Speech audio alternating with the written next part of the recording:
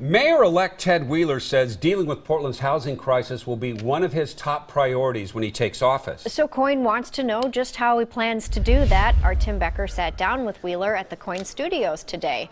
What did he say, Tim? Well, Ted Wheeler tells me that he has several ideas for curbing the housing crisis here. He says it's clearly caused by the huge mismatch between supply and demand and the need for more workforce and lower income housing. But he says he thinks there are things we can do to encourage that kind of development. I'm told right now 90% of the housing being constructed in Portland is actually premium housing. So if we want more workforce and lower income housing, then we have to reduce the red tape, the bureaucracy, the permit fees, the pre-development costs through the design review process.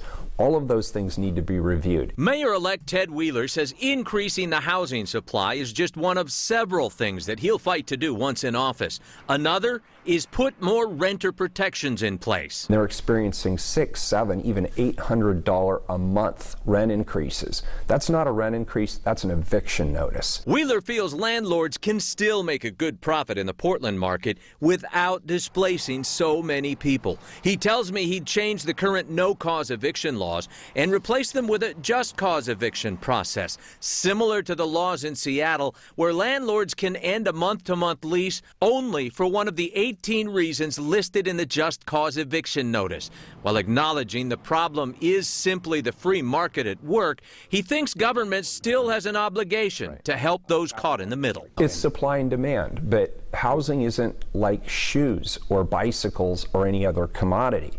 Along with food and water, housing is an essential element of life, and therefore it's a special kind of commodity, and it deserves more protections because we all need access to housing.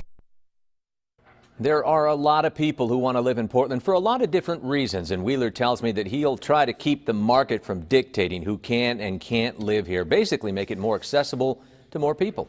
Back to you. Yeah, and we'll see. And, we've had other mayors who said they're going to solve the problem. Tim, you've been around here a while, so it's going to be interesting to see if he can come up with a solution that really can solve this problem that we've been wrestling with now for a few decades, but has gotten worse this last year. He has a lot on his plate, that and the homeless problem. Tim, thanks. Yeah.